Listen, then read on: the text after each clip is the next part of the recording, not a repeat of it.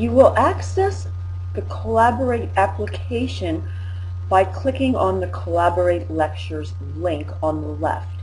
Here I have a sample Collaborate session.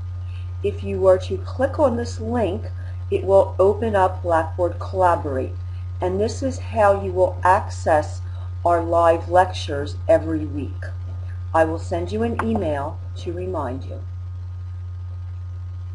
So here it says your session should launch. You need to allow it to download this Java applet or servlet. So it says open with, and I say OK. And as you notice, it will start it. And you may need to click on it and run. And here you see Blackboard Collaborate is loading. You will also notice in your taskbar this little icon here is the actual Collaborate icon. And you can minimize that. So when you're looking at this, you can minimize it and go back and do something else. Notice it tells you you've just joined the session. And notice there's two Teresa Pelkies here. One's a student and one's the moderator. You will see my name as the moderator.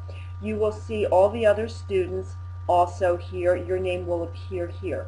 The first thing you want to do is you want to go up to this left-hand corner and you want to check the audio and video. So I advise at least 10 minutes ahead of time so that you can make sure that your system is set up correctly. You will also go to the Tools menu, and you can also go through the Audio Setup Wizard and the microphone and speaker settings to make sure that you can speak and hear. It is possible for you to be speaking while here. I give people the ability to do that. Now we can turn the microphone on and off. These are little icons here. Sometimes I might say to you, hear me. I might say, give me a smiley face, give me a confusion if you're having a problem. There are some other, if you step away, if you have a question, you can raise your hand. In the event that I do a poll, which I might not too often, you can do that also.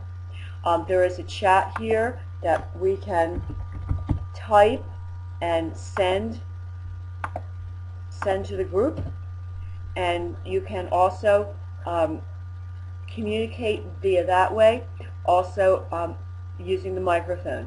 This is the whiteboard, and you will see that I will be using it to display the PowerPoints.